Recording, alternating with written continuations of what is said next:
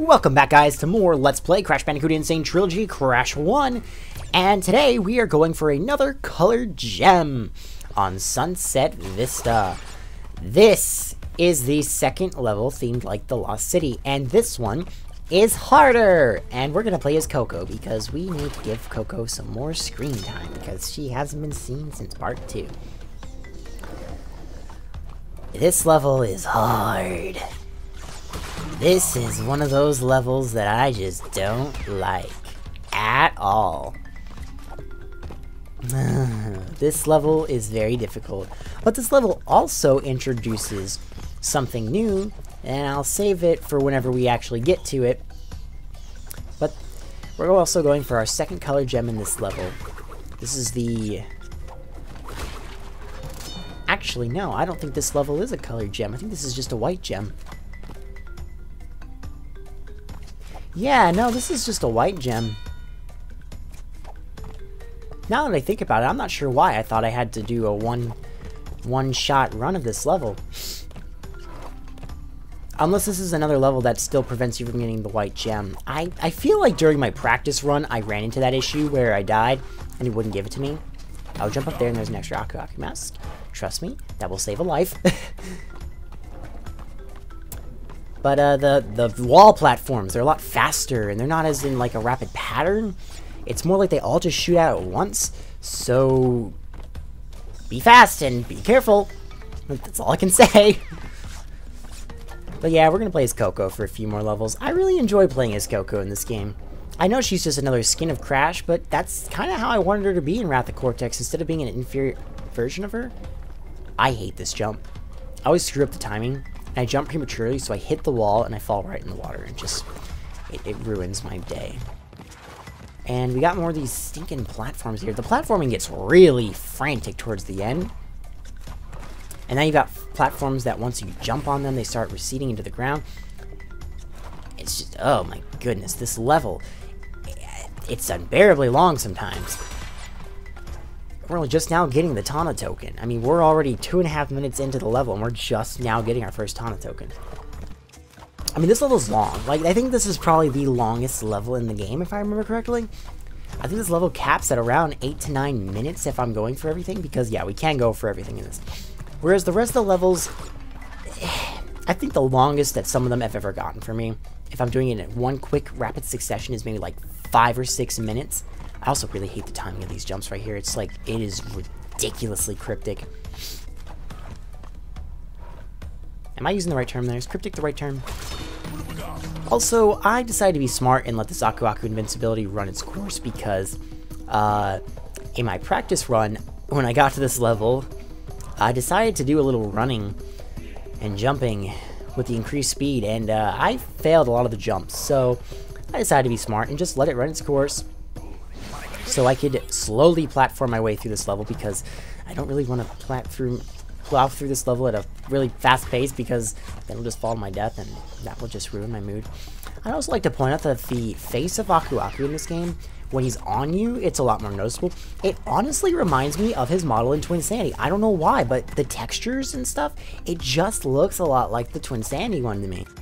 I'm not really sure why, and it's only when he's on your face, because when he's smaller, I don't know, his model looks a little different, but when it's plastered on your face, it's so weird. Also, there's a crate up here. You need to lure this dude over here and have him hit it. Also, there's a hidden Aku Aku here, so you can get more invincibility. That's going to be useless, but anyways, we're going to break these crates, and there it is. There is a Cortex token. There are 2 Cortex bonus rounds in this game. And again, I decided to let this run its course because this is where I died whenever I had Aku Aku's mask on me. But yeah, there are Cortex bonus rounds, 2 to be specific, and these, if you want to complete the game, are mandatory indeed, even in the PlayStation 1 version, because Cortex's bonus rounds offer keys. Keys to the 2 secret levels. Sorry about that, guys. I had an audio cut issue there. The video started locking up on me for some reason, because I am doing this in playback right now. But anyways, there are 3 Cortex tokens scattered in 2 levels, and after you complete his bonus rounds, you get a key, because there are 2 secret levels in this game.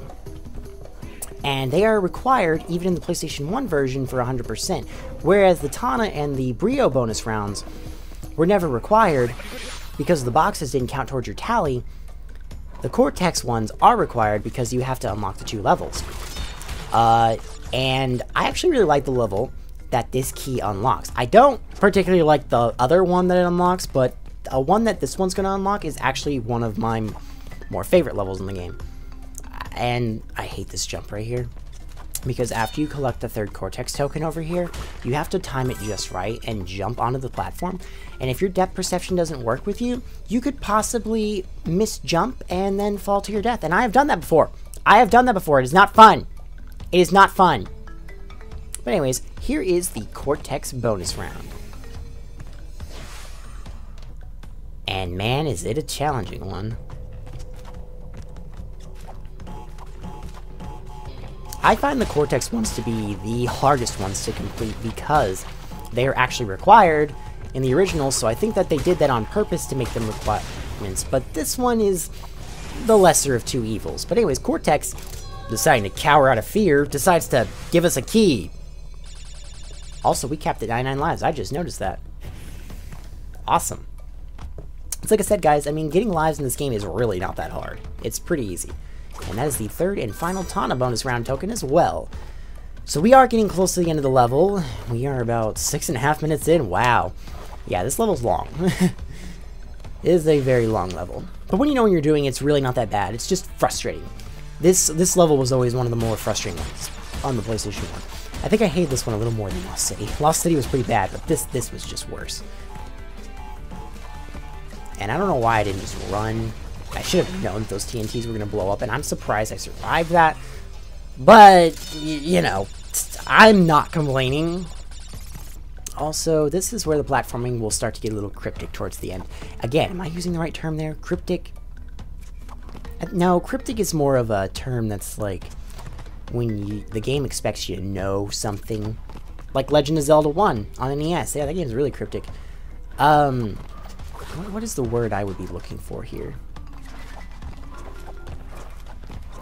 I'll call it the clutch. Use that in my Spyro Let's Play. I'll use that here too. I think I use it in my Konosuba Let's Play as well. I'm getting on weird tangents right now. I'm so sorry, guys. But look, there's Cortex Castle in the background again. But anyways, here it is. The box gem. You know, I think now that I remember, the reason that I thought I had to do this level perfect is because during my practice run, I actually missed a box. And I couldn't remember where that box was. So I played through the level a few times until I got it. But anyways, we're going to backtrack again. Because, look, this is our secret level we unlocked. Whole Hog. The 2nd and final Hog level.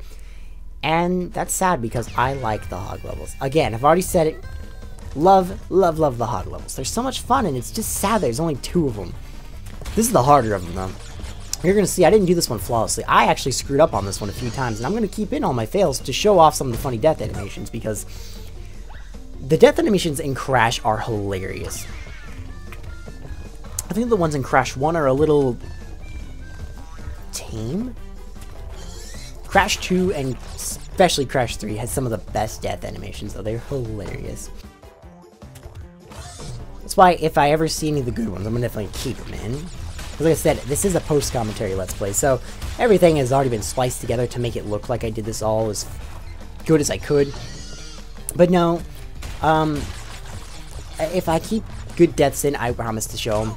But like, some of these deaths are just really funny, and I don't know why, but the Hog ones in particular are just my favorite. Plus, I just love seeing that eyebrow wiggle. Just love seeing Crash's weird, pervy face before he grabs that hog. Yeah, you can see my life count jump down to 96. I've definitely died a few times. That's a shame that the Hog levels are just 2 for 2. I don't know. I've always really liked the levels where you rode animals. It's fun. They're fast-paced action, and for those of you who know me, I like my games to be fast-paced. That's why I like Sonic the Hedgehog so much. But again, Crash isn't built for speed. He's built for patience. But the levels that are built for speed, I love them. they're so much fun, and it's just a shame that we're not gonna get these hogs ever again. Well, the hogs only appeared in Crash 1. And just like that, we're done with the hogs forever. Oh, it's so sad. But we got our box gem, so there's that. Making great progress here. But anyways, guys, it's on to the boss of the second island. And this is it for the second island. After this, we're going to move on to the third island. This is Koala Kong. This boss, it's a mixed bag for me. I like Koala Kong's design. It's just a crying shame that the only other appearance this guy's ever had was in Crash Bash. Yeah, Crash Bash, the party game, the minigame collection, yeah, that. He made a brief appearance in Twin Sandy, but he was never used. He was supposed to be used in Twin Sandy, I do believe, based off of their beta content, but, you know, he never was, so... But the boss itself is just kind of... it's too slow-paced for my liking. You gotta wait for him to throw the boulder at you, and then you gotta spin it back at him once the minecart isn't in front of him, because if it hits the minecart, it's not gonna count as a hit. And then sometimes you'll just be standing in the wrong position, and a TNT crate will randomly fall on your head and kill you, just to start the whole vicious cycle again. And I hate this part right here, because it's like, he throws the boulder at me. I don't know how I didn't get hit by that. I've been hit by that before. And see, I hit the cart, so... because if you wait too long, then the boulder's just gonna fall right into that lava pool, and then you're doomed. Then you just gotta go through the vicious cycle again. It's just like... I hate bosses that make you do a lot of patience and waiting. I just want to get the bosses over with, because the bosses in Crash 1 are very hit or miss. They're either good or they're bad. It's like Papu Papu. I don't like that boss. Ripperoo, I do like that boss. Koala Kong, I don't like this boss very much. It's so boring. But the boring boss is over. Let's see his little added animation before he gets taken off the screen. See, stuff like that is cute. I wish they had gotten Jez Harnell to do Crash 1. Yee-haw! It would have been hilarious. Heavy Machinery! Y'all might remember this level from my demo video. I was really bad at this level. I've gotten better, guys. And I promise you're going to see the embryo bonus challenge. I saw comments. People were sad that I didn't get to show it off. And I'm really sorry. I tried. I just forgot where the first token was. And I messed up that jump. Because remember, in the demo, I thought there was something down here, and somehow it didn't register Crash jumping down there, but now it works, and there's the embryo token. So, yeah, you're going to get to see your amazing embryo bonus challenge that you wanted to see so badly. Even though I've already shown off like 3 of them. We can get the gem on this level, though, thankfully. It's a good thing. It's a very good thing. But, so, Heavy Machinery. What do I think of this level, now that I've actually gotten a lot more experience on it? I actually like it a lot. It's hard. It's very hard. But I like it. I like these factory theme levels. They're fun. I'm also going to bring up something that I mentioned in the demo video. You might remember that I was nitpicking about the fact that they kept the Crash 1 and Crash 2 bouncy crate number tally. In Crash 1 and 2, you had to bounce on those crates 10 times to get the Wumpus up, because there are 10 in each one. Well, Crash 3 changed it. Oh, and also I figured out how to get that life, unlike in the demo. You used Crash's big old nose. You had to bounce on them 10 times to get those 10 Wumpus up. But in Crash 3, it was only 5. So I nitpicked in the demo video that it was frustrating during the Tana bonus round that I had to bounce on all those bouncy crates 10 times because there's so many of them in the bonus challenge. Well, I'm guessing plenty of people nitpicked about it because I refused to accept that Vicarious Visions actually watched my video. My video was awful. But now in Crash 1 and 2, the bouncy crates, it's down to 5. 5 bounces, you get 2 Wumpa for each bounce. I'm very thankful for that, because in the case of this one, it was a patient slog, and counting to 10, and then just, you flub it up just once, and it's just back to the start, and you gotta keep doing it. It was just not fun. But since it's been brought down to 5 bounces, I'm far more forgiving about it this time, because it's actually not bad. it makes it go by a lot faster, and I'm thankful for that. So, thank you, Vicarious Visions, for listening to, I'm guessing, plenty of people nitpicked. I don't think you listen to me. I don't even think you guys watched my video. But if you did, it'd be a great honor because I love your all's company so much and everything you guys have done. Thank you for bringing Crash Bandicoot back. I really want to do the Crash GBA games at one point. I will get to them. I promise. I really want to show off the Crash series. I love, like, every single Crash game. Except for one. There's one Crash game that I hate. I hate. Like, even the ones that I just consider average, I don't hate them. But there is one Crash game that I hate. And that one's gonna be... That one's gonna be a weird Let's Play. Probably have the girls join me for that one, honestly. I think that would be... Make it at least a little more entertaining because...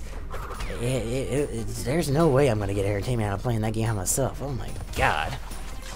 I'm not gonna say what that game is because when we get to that game, you'll know. You will know. But it's gonna be one of the last Crash games. I said one of, not the last. Don't assume I'm hating on the Mind Over Mutants or the Crash of the Titans. I just stuttered there. I'm sorry. Don't assume I'm hating on them. Because I actually like those games. A fair bit, actually. I don't like Mutants as much as I like Titans. But I love Titans. Titans is a really fun game. Also, yes, I will please you all embryo wanters by flawlessly playing through his bonus round without failure. You wanted it, you got it! I love Embryo's theme though, seriously. I cannot wait to fight his boss fight. It's gonna be so great. Also, look at all those lives he's given us. Seriously, 6 lives! It's like I said, I feel like Brios give you more lives than the Tana ones. Which is awesome!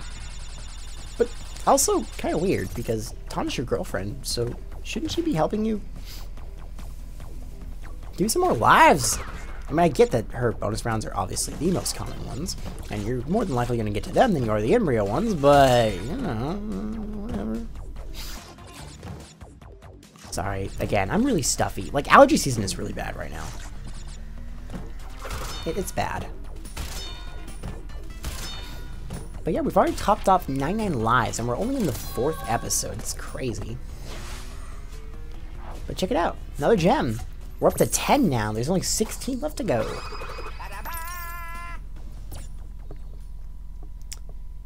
But now we're going to Cortex Power, and this level, we cannot get the box gem for it right now.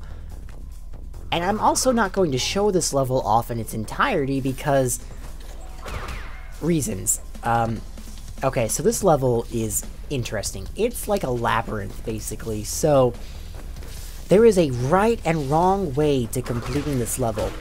So we'll be backtracking here in part 5, I believe.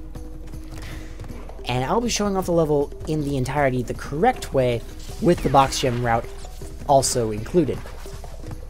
But for now, I just decided to just blaze through this level. And this is like the one level that I actually do that through. I decided to wait out for this because I want to get my double invincibility. And this is the wrong way. It's technically the right way if you're actually trying to, you know, go for the box gem. But since we're not, I figured I would just go the correct way. And I decided to be patient, wait for the Aku Aku mask to wear out. Because I really didn't want to risk the jump. Again, anytime I play this game, I have to be as, like, careful and strategic as I possibly can, because I am bad at this game. Despite the fact that I have a lot of practice with it, I practiced this game twice for crying out loud. I had to be careful. I wanted to be as careful as I possibly could. I also really hate this jump. It gets uncomfortable, and the hit detection is really wonky in it. But, we've reached the end with a terrible, terrible amount of boxes missed. But don't worry, guys. We'll be returning here in part 5 and thoroughly cleaning out the level. But until then, I'll see you guys in the next episode where we will clear out some more levels.